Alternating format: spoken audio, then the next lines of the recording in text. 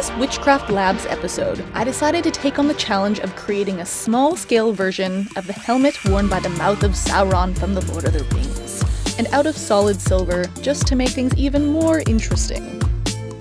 First, I laid out my template on a sheet of silver, then began to slowly and painfully saw out over 50 teeny tiny pieces by hand with my tiny little jeweler's saw. This is an extra fun process, especially if you have little sausagey fingers like I do.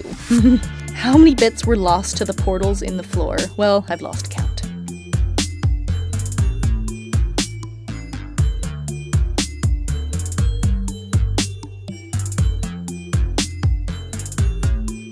Following step was to solder each individual piece to another to create the helmet panels.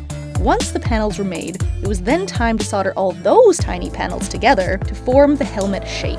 I had to make sure each one was perfectly placed so that it matched up on both sides so that we didn't end up with a wonky formed helmet. That would not exactly be very cool for our fearsome villain.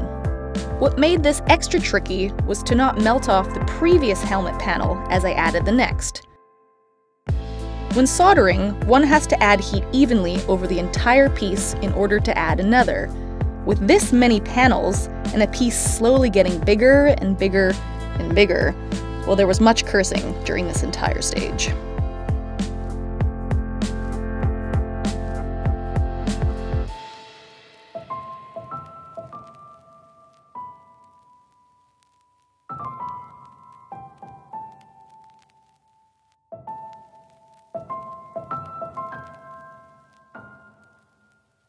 Finally, once all soldered, most of the anxiety had faded into an eerie sense of calm. And once all that was left to do was to clean, polish, and add an antique finish, which completes the evil aesthetic. The darkening patina I used is called liver of sulfur, a gross but also very fitting substance that is quite toxic and smells like rotten eggs when applied. What a perfect addition to a perfectly villainous piece.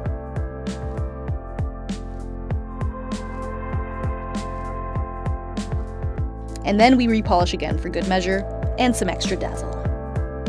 Finally, it's complete, and ready to be placed on the servant of the Dark Lord himself, which is to be created, but that is for another episode.